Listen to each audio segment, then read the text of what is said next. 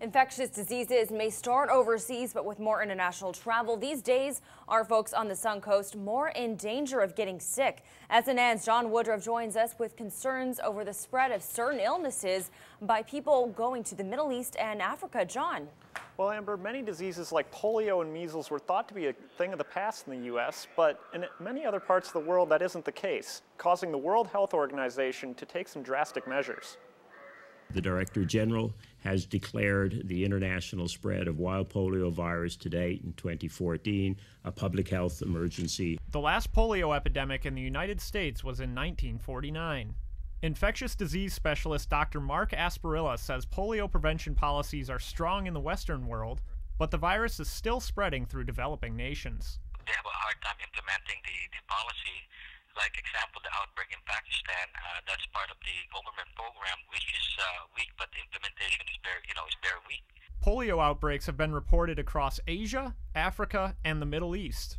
And it's not the only infectious disease spreading. Measles and whooping cough are also on the rise. The majority of cases appear to be coming in from outside of the United States. Dr. Vilma Vega says there are 50,000 cases of pertussis in the United States. She says travel, coupled with people refusing vaccinations, causes the spread of disease. But staying up to date on your shots is also critical. We have vaccinated a lot of people many years ago.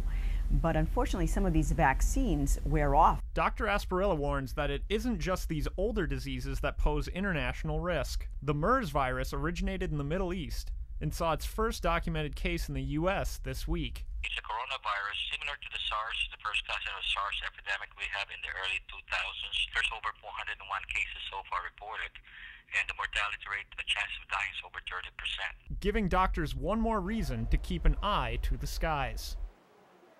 Doctors suggest before any trip abroad you go to a travel clinic, because there they'll be able to tell you what vaccinations you'll need and what things to avoid during your trip. Very important things. Thanks, John.